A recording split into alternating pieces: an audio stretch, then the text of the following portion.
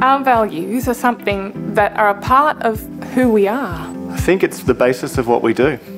And this value is something that you earn by being honest and communicating well and being transparent. I think that value for me means doing exactly what you say you'll do. Without that, I don't think the company could exist. We have a very broad base of clients throughout the company, and it's very important that we meet their expectations. Because we've been here for 130 years, we can be relied on to do the right thing. To get this ship of equity trustees moving in the right direction, we need to be able to rely on each other and other teams to ensure that the job gets done. We are trusted.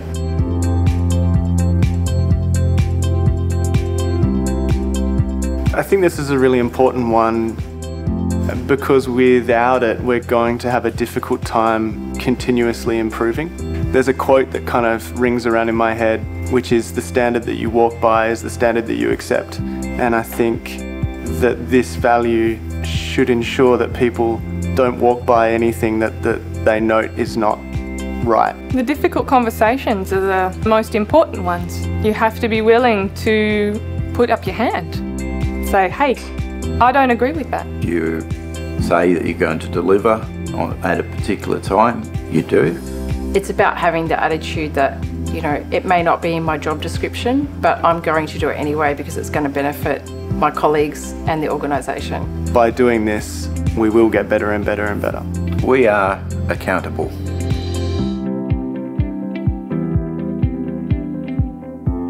To know that we're not just part of a company, we're part of a community.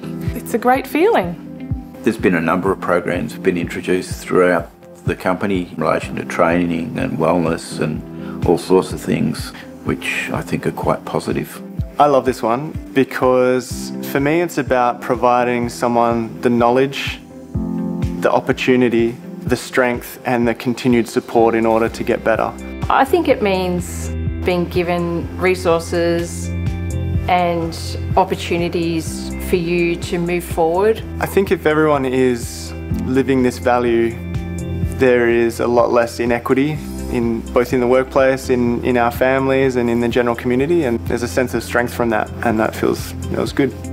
We are empowering.